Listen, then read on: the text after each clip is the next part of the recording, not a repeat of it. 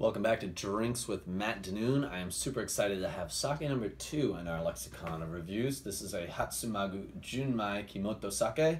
This is a really unique, fun style of sake. Now, if you haven't heard, sake is my favorite fermented beverage.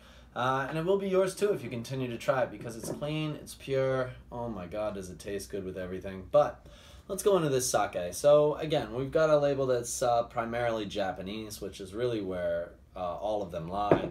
The back label really has all of the English. There is some really good information on the front of this that is missing from some, but it's not the biggest issue. All right, so what we do have is we have 15 to 16% alcohol. It is a Junmai, meaning 100% pure ingredients, no brewer's spirit added. We're talking koji rice, water, and yeast. No brewer's spirit, okay? And we're also looking at what only needs to be 70% polish is now 60% polish. So it's in the polish rate of a ginjo, even they're calling it a Kimoto Junmai.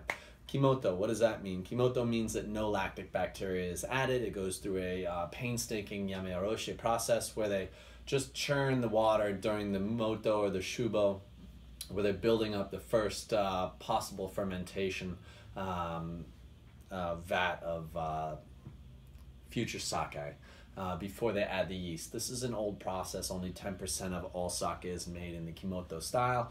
It produces a full body, a richer flavor, and a more intense creaminess, but I digest. Let's give it a try, right?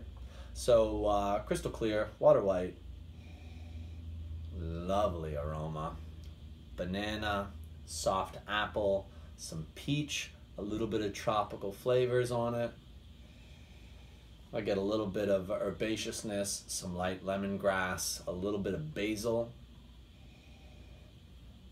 Really nice. Let's give it a try.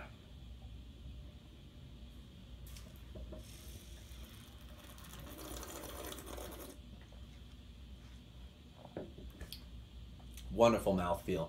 The resistance, the fullness of the body, all from the Kimoto style, really lend to the bold aspect of a Junmai Kimoto made in the ginjo's polish.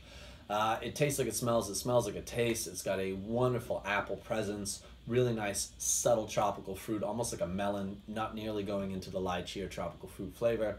The herbaceousness, the lemongrass, the slight grass clove really comes into flavor. All in all, I would say this is a fantastic sake, and if you have a chance to try a Kimoto style, you really should. If you have a chance to get a bottle of the Hatsumago Junmai Kimoto, please give it a try. Thank you for coming. Cheers to Drinks with Matt Denune.